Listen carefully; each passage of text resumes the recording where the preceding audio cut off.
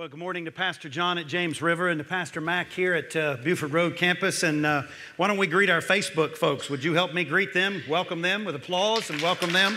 Glad they're joining us wherever they are. Welcome, welcome. I'm so glad the bumper video was not about any of you today, although some of you look familiar. I don't know, I'm not sure. Dana loved to go and visit her grandfather, except there was one problem. In this small town in which he lived, there was a siren that went off every day. It harkened back to the days when the main factory in town, it was a whistle that blew that let all the factory workers know it's time to break and take time for your lunch.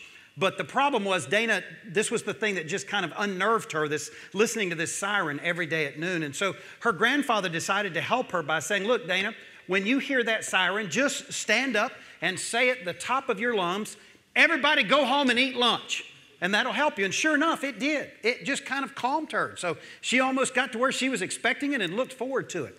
And all went well until the next Sunday when they were in worship and the pastor went past noon. The siren went off and she stood up and said, everybody go home and eat your lunch. The problem was they promptly got up and left. I got to tell you, after reading our scripture for today, I wonder if there were not times in the life of Jesus when he too didn't want to stand up and say, look, everybody go home and eat your lunch. We're on this journey, this series about the healing ministry of Jesus. We began last week by claiming and affirming Jesus is a healer. Amen? He is a healer of the seen and the unseen. Part of the challenge is that the church, you and I, the Jesus family, we do really well supporting each other with the seen illnesses. Those things that can be diagnosed, those things that we can see, and we pray for one another, we support one another and say, oh, be sure and tell us about that. But we're not as compassionate, we're not as open with the unseen illnesses. And so the challenge was brought to us as the church, as a part of the Jesus family. It's part of our strategy of being the Jesus family to make sure that we support one another with the compassion, especially in unseen illnesses, mental illnesses, whether it's panic disorders or eating disorders or addictions or depression, whatever it may be. We're called to respond to that with just as much compassion. Well, today we continue this series of the healing ministry of Jesus, and in our story for today, Jesus is called upon to heal the fever of Peter's mother-in-law. Now, I don't know about you, but most of us really don't think about Peter the disciple being married, but he is. Well, I kind of got tickled thinking about Peter having a mother-in-law because we understand this. Peter's kind of impulsive and impetuous and really kind of quick to speak. I just kind of wonder how that worked out with his mother-in-law. But anyway, after healing her, the Gospel of Mark tells us that people brought the sick and the demon-possessed and gathered at the door of where Jesus was staying. Now, in my sanctified imagination, I imagine a horde of people. Not a mob, they're not out of control, but there's a mob of numbers of people who have crammed into perhaps the narrow alleyways of the street outside this particular house where they have seen with their own eyes the Messiah went to, Jesus, the one who can heal. Now all of a sudden, the crowd is not spread out on a hillside where there's room to breathe. Now the crowd is not gathered in a synagogue where there may be pews or seats or rows in an orderly fashion. No, what we have here is that Jesus looks outside and sees this crowd gathered at the door, right at the door, who are in need of healing, both of the seen and the unseen. And so in the midst of this, we're told that Jesus healed many who had various diseases and drove out many demons. What I want to call your attention to is the very next line in the story where Jesus has an interesting response the next morning. Scripture says, very early in the morning, while it was still dark, Jesus got up, left the house, and went off to a solitary place where he prayed. Now, let's be honest. In my sanctified imagination, I have no reason to believe that the night before, when Jesus went into the house where he was going to stay, that all the crowd dispersed and said, well, we'll just come back in the morning. I don't think so. Something tells me those folks who had seen and witnessed with their own eyes what Jesus had done to heal many in the multitudes of the seen and the unseen, nobody was leaving anywhere because they wanted to make sure that they were there when Jesus got up the next morning. And so in my mind, they're gathered outside the door. They're literally littered in the roadway there. But this is an interesting thing that happens in that in the middle of the night, while it's still dark, it occurs to me that Jesus entered into this covert operation. We might call it Operation Timeout, because he needs to get away. Indeed, the fact of the matter is, he needs to get away from the hordes of people for a timeout. He needs to separate himself from the crowds, a timeout. He probably needs to separate himself from the disciples, timeout. He needs to go away, time out. Now, when I say time out, in today's vernacular, well, obviously we were talking, showing the visible of that in that, in the parenting world, timeout means one thing. I read this story about a young mom who had been reading up in parenting's first book, what happens when your child misbehaves. And she had read about this thing called timeout. And so when her child misbehaved, the mom looked at the child and said, now, if you don't stop, I'm going to put you in timeout. Well, the child had never heard of it. So the child said, well, what's timeout? And this is what the mom said, and I quote, "Timeout is a form of behavior modification that involves temporarily separating a person from an environment where unacceptable behavior has occurred. Now, the goal is to remove the person from an enriched, enjoyable environment and therefore lead to extinction the offending behavior." End of quote. Now, you and I both know that's not what the mama needed to say. No. Here's the description of timeout. You're behaving so badly, I'm going to put you in the corner so that I don't hurt you, and I'll be back to get you in a little while. Can I get an amen? Come on, anybody home? Oh, yeah. Well, listen, in recent times, as you know, timeout has become the kind of go-to punishment. But I found myself thinking, oh, man, you know the pain that would have saved me had that been entered into my generation, right? Yeah, okay, I'm sure it was just me. But it's not just in parenting we have timeout. We have timeout in sports vernacular as well. And in sports, a timeout is this halt in play. Play is stopped. And during the stoppage, some really important things take place, which are just as applicable to what Jesus did. During a timeout and the stoppage in play, a coach gets his team and begins to communicate with them.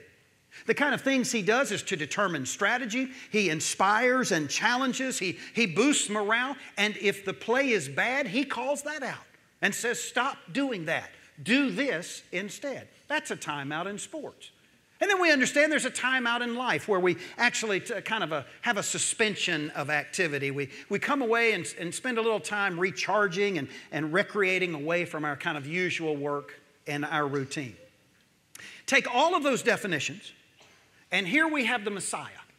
We have Jesus, fully human and fully divine.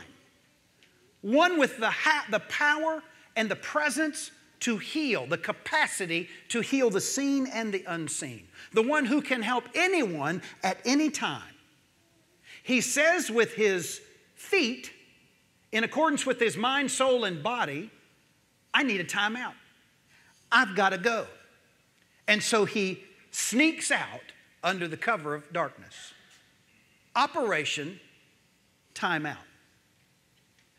Perhaps the healing ministry of Jesus to you and to me, to his church, to whomever, really, like him, we need to learn to take time out, to pay as much attention to it as Jesus did, in order to disconnect from others, to disconnect from technology, to disconnect from demands, to kind of disconnect from the rat race of life, really to take this opportunity to simply be with the Heavenly Father and to listen. Yes, surely to spend time talking, but also to listen. We understand this in our emotionally healthy spiritual culture that we're creating at Bon Air Baptist Church. We understand that a failure to come away and to take not just one time out during the day, but several timeouts during the day, if we don't do that, we're actually doing violence to our souls. Because you see, if we don't create the capacity during the day to be with God, that's okay. Society says we'll fill in gladly. And you and I both know that's not always with the healthy stuff. And so when I say Jesus wants to do some healing in our lives, I'm not just talking about physical healing. I'm talking about mental healing, emotional healing, relational healing, spiritual healing, financial healing, you name it. Wherever you and I may suffer in this world, Jesus wants to be the healer. He has the capacity to be. And yet, He needs for us to come apart before we come apart. The words of Leonard Sweet. I don't need to tell you how frantic our life is and the kind of pace we live. Our Creator did not make us to be supermen and superwomen. Indeed, our challenge is to try to find a way to live a balanced life, if you will, especially in this complex, high-speed world of instant gratification. Because we understand we're living in the we want it all and want it right now world. It's what's provided for us. Listen, that's why people love sitcoms so much. You got 30 minutes. You turn it on, it begins. You have your cast of characters. They introduce a problem, and bingo, by the end of the show, it's solved. And everybody goes away feeling good until the next episode. That's the way we would love to do life. Lord, come and give us a 30-minute response to the issues that many of us have created in our own life. And there have been some that have been created by others. And we need healing in this. The pace that we're living is incredible. Come on. Who remembers these days? Raise your hand. Who remembers when the only telephone you had, I know, plugged into the wall? Hello, raise them up high. You know, okay. Plugged into the wall. And so it would ring. There wasn't a ring volume control. You couldn't mute it. It rang. And if you were there, you would pick it up and say, hello. And if you weren't there, what happened?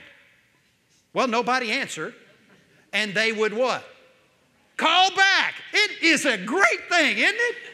It's amazing. Yeah, they would actually call back. This was in the day there was no answering machine. Right? Can you imagine? Well, I got to say to you that what that actually promoted was that if they didn't get you on the phone, the world didn't stop. The world didn't come off its axis. Are you with me? You tracking? And then we have today, let's fast forward 40 years and well, now we're living in fast forward. That's the truth of the matter. Technology has now created a world in which we live where we are constantly able to plug in. Indeed, internet provides the option to always be available 24/7. And the problem with that for many of us is there's this guilt thing that says, oh my gosh, I've got to keep the ringer up and on. There's no telling. Anybody might need me at any moment. And gosh, if I'm not available, well, the world would end. At least that's the message we send. With internet, we have the freedom now to work anywhere at any time, which really confuses the lines between where does it stop? Where does home kick in? And we just go home and we be present at home. Those lines have become blurred. They've become confused. I mean, instead of completing the same amount of work more efficiently, what's really happened is we've just kind of expanded our to-do list. Because now if we're connected technologically, my goodness, it never stops. It never stops. The internet and other technological advantages expose us to more information than we can process. Our to-do lists have grown exponentially. The internet provides really some instant gratification and connectability, leading to these kinds of expectations that we no longer have to wait for anything. We can get connected and get it done right now. And everyone seems to be in a rush all the time.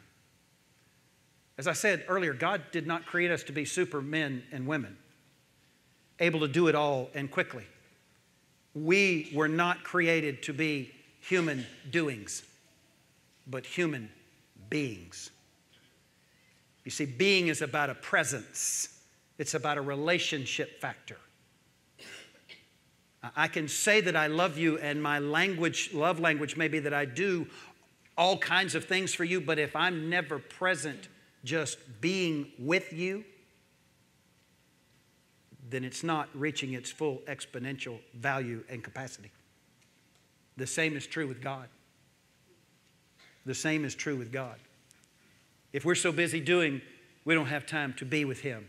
God, don't you know I love you? Look at everything I'm doing for you. Now, would you stop? I got things to do for you. You say, well, that's crazy. It is. You're absolutely right. We're not created to be human doings, but human beings. And that, my friends, means we have to be intentional at being present, which requires you and I to stop, to plan to stop, not just once, not just twice, maybe 3 and 4 times a day. It's where the axiom in the Bible comes that says pray without ceasing. Well, you have to be able to call God to mind in order to pray. So take these times during the day. If it's 1 minute, 5 minutes, or 20 minutes, this is not about the burden of being with God. This is about the invitation for us to experience His capacity to heal us. To heal us wherever we are in life. To take time out. See, I've discovered this like never before. I mean, I can have my kingdom moments in the morning for devotion. I'm an early morning guy. I wake up and I get dressed and get ready for work and have these moments with God. They just feel like mountaintop moments. And that's so good until about 3 hours later I find myself on 288. And God has released all the idiots of Chesterfield County and said, Tom is on the Interstate 288. Go now. It is time to test him. May the demons abound in the left-hand lane of 288. Just do 54. I know it's 65. Do 54. Let's see how he does. I don't know how many timeouts you need. I need more than one throughout the day, whatever it is that pushes your buttons. Jesus needed timeouts. So what makes us think we don't? When I talk about the capacity for healing here, what do you need healing for physically? What medical reality are you facing where you find yourself fearful because you're out of control?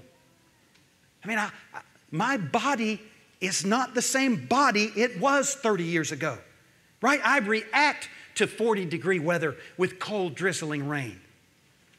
I'm smiling, but not on the inside. My joints hurt. Can I get an amen? Amen?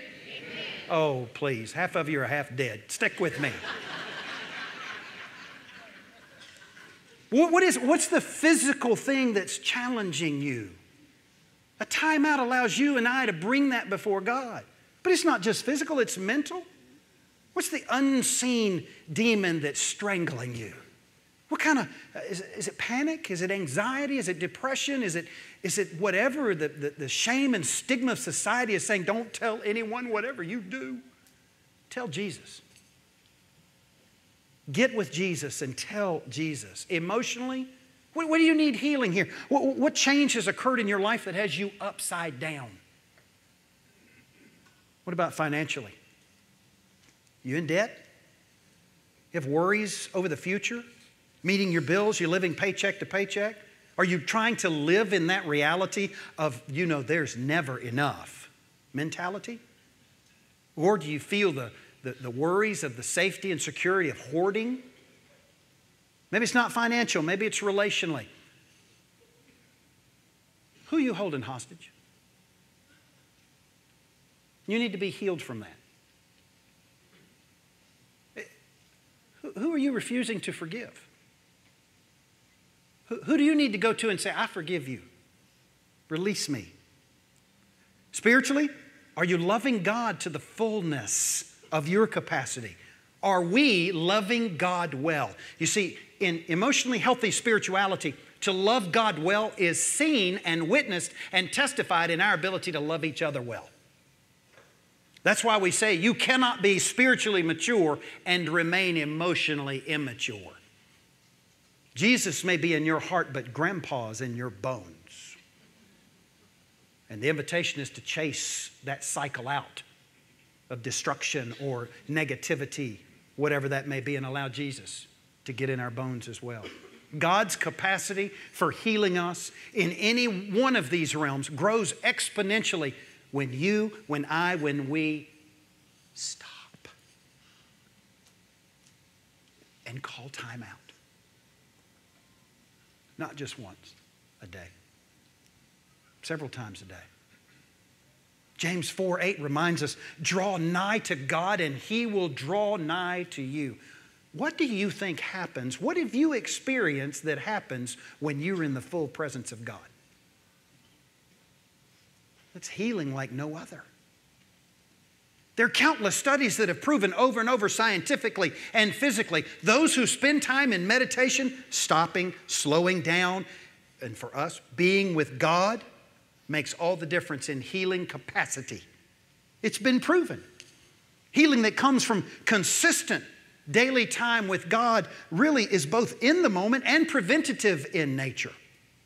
It's this incredible, well, not just diagnosis, but treatment plan.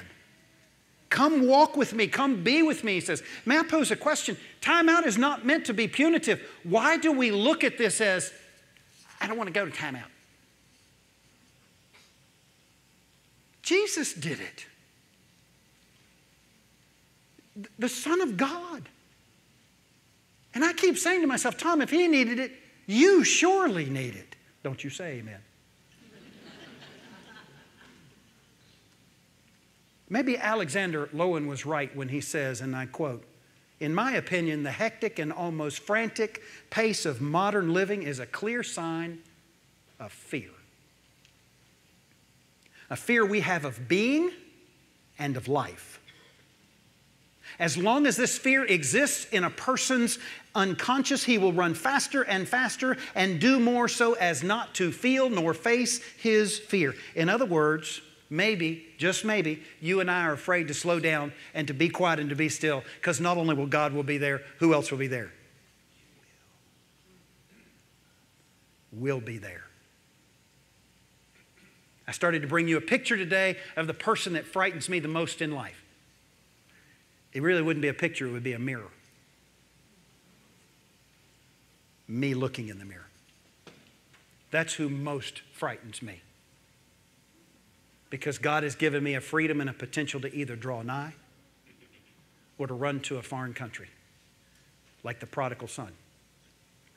And I don't have to go anywhere geographically to do that. Most folks, most of us are afraid of being alone, to sit with our thoughts. It can feel like the walls are pressing in on us. Yet if we can get past the fear, I want to say to you, being in God's presence for you and for me and for His church really is this place of renewal, of peace, of joy, of healing. Of healing. It's a time to allow God to do a supernatural thing in us. It's not something you and I do, it's something that God does in us that we cannot do for ourselves. And so the road of healing for us is this faith that says stop. Just as Proverbs says, wait on the Lord and He will save you. The psalmist cries it over and over throughout all the books of Psalms. The psalmist says, my soul waits in silence for God only. From Him is my salvation. I wait for the Lord. My soul does not want. And in His word I do hope.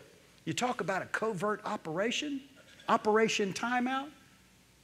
Taking multiple times a day to be with Jesus is the secret, really, to His presence, which then gives us access to power and love and faith and grace and, yes, healing.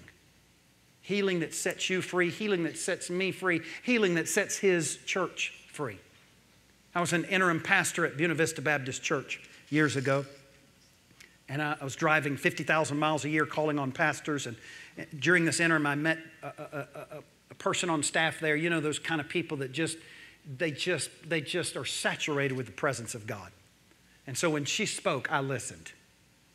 And I was getting it down the road, and we were talking about life at her church and, you know, what kinds of things needed to change. And I was challenging her, and she said, Tom Stocks, I've never known anybody to move as fast as you. I kind of grinned and I said, well, you know, I got two speeds, fast and faster. She said, well, let me say this to you. She said, I wonder how many times you were going so fast you went right by God.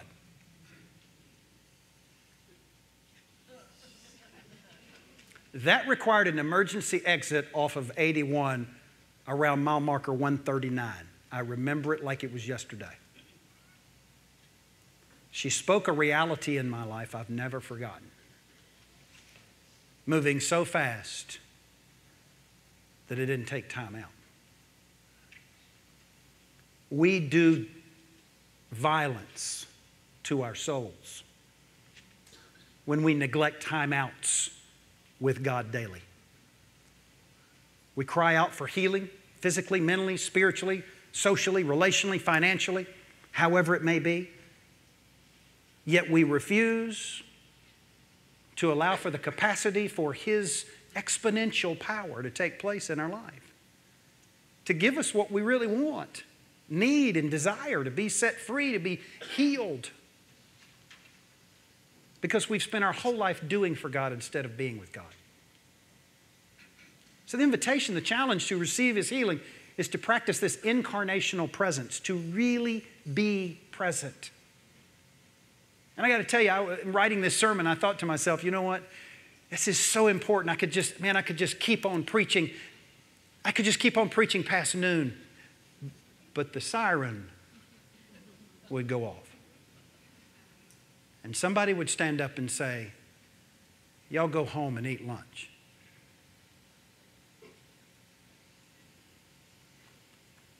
If Jesus needed it,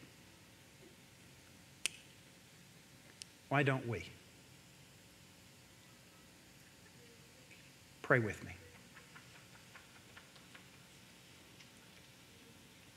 Oh, Lord, I confess. I confess before you in these moments my fear of stopping, of slowing down.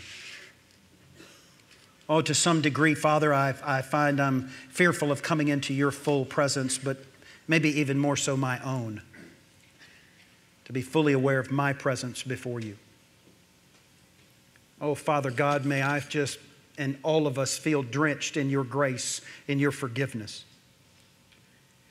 in your call to come and receive your presence as a gift that has within it this exponential capacity to be healed, to be transformed, to be changed in the twinkling of an eye. So much so that we not leave the place we have come to worship in these moments the same way, but that we leave changed. God, it's your invitation, not mine. But I pray those who have ears, let us hear and respond faithfully. In your Son Jesus' name we pray. Amen.